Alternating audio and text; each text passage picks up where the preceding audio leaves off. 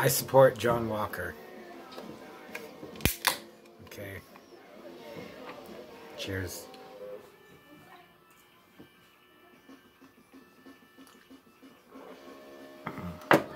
Hey everybody, so I'm listening to Violently Ill.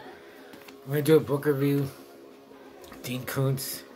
Fear nothing, he will astonish you. He will astonish you on how bad this book is. Oh my god. I know I should have stopped, but it got to this part.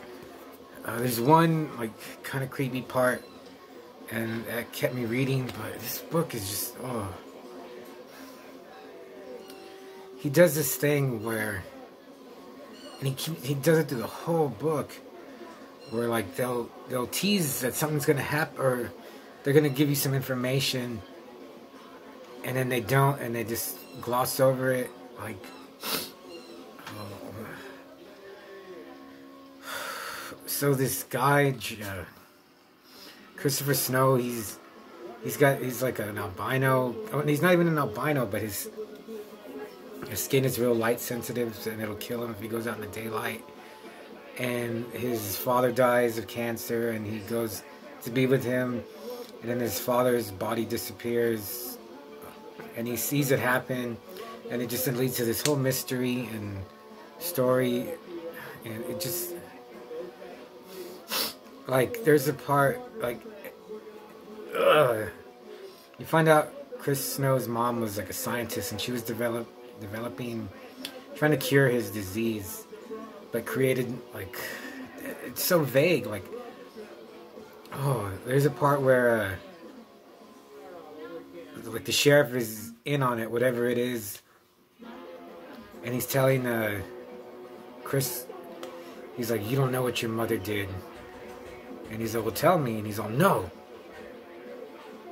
and I just assume they keep doing stuff like this, and I just think it's just because Dean Koontz didn't know what to do. Like he has like this grant, he had this conspiracy, but he didn't know what it was, how to make sense out of it, how to explain it.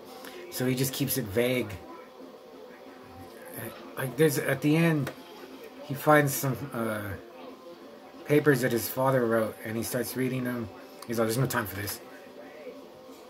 And I was just, by then, and it's at the end, and oh, it's just so hard to get through.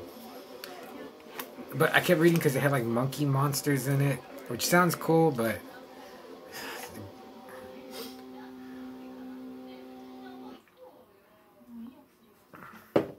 you know, this is going to be the end of the world. It's the end of civilization. But what is it? At the end, it's a virus, or it's, oh yeah, another, like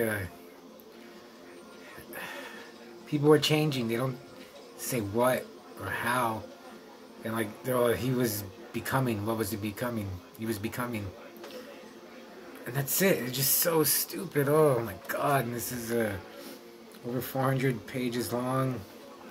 It has a smart dog in it. I looked up reviews on Goodreads. Some people like it, but a lot of people it's just the same. Like a super smart weirdo guy has like a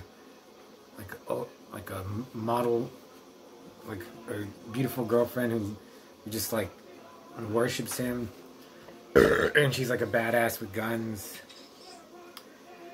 And then there's a smart dog, which Dean Koontz cannot get away from. Like golden retrievers. So this was just when I finished reading it, it took me, Jesus Christ, like it took me like 3 hours or like longer than that to finish the last like 50 pages, because I would read 10 pages and I was, Jesus Christ, stop, do something else, go read another 10 pages, and then finally I was okay. I got like 20 pages left. I'll just finish it. This book was really frustrating. I know I shouldn't have finished it, but I thought they're gonna explain, and there's like a sequel, and like halfway through, there's like, they're not gonna tell you anything. Everything is a mystery that will never be solved, and I guess they kind of do at the end, but I didn't care, and it's just, it was just just genetically engineered things. Oh, so dumb. And Koontz is a good writer. He's written some really good books that I would reread, and that I think he's better than King. But I think by 1990, by 2000, he's just going through the motions, and it's just a paycheck for him. It seems like. I'll read his old books, but Jesus, I don't think I'll read anything past 2000. And there are a lot of people on Goodreads say how his new books are he's just, like I said, going through the motions, just doing it. He has a formula and he sticks to it, and he sells books and he keeps them rich. So I'm gonna give it one hand of fate. So bad, so terrible. Which leads me that something I got that was good.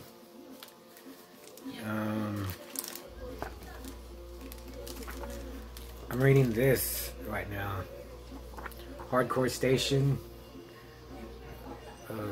Written and drawn by Jim Starlin, and this is good. Some good reading.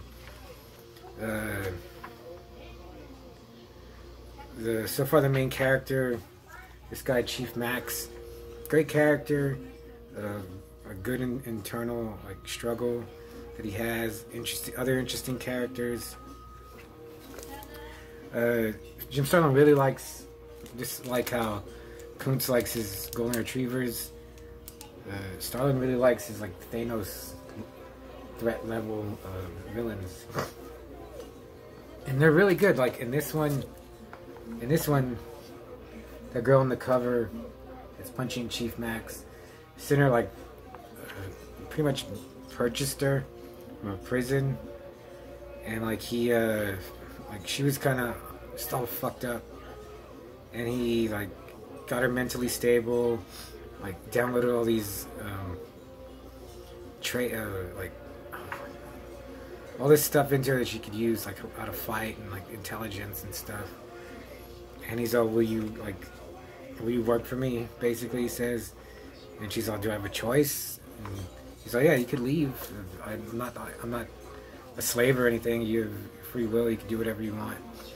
But then she realizes nowhere to go, nothing to do, and she's she was a weak person, and now she has power, and she figures, staying by his side, she'll just be more powerful, and she doesn't want to, she's been a weak person. See, it's great, and these 2 issues, way more, better characters, better story, just really good. None of that in Fear Nothing. Jesus. Oh yeah, and in Fear Nothing, the way this guy talks is just so stupid, annoying. And then he's he can't go out. Oh, it doesn't matter. Okay, let's see. Yeah, it was a horrible. I had a terrible time reading. And I like reading, and then I read all these terrible books. But I should have stopped. I'm not. Okay. I'll see you later.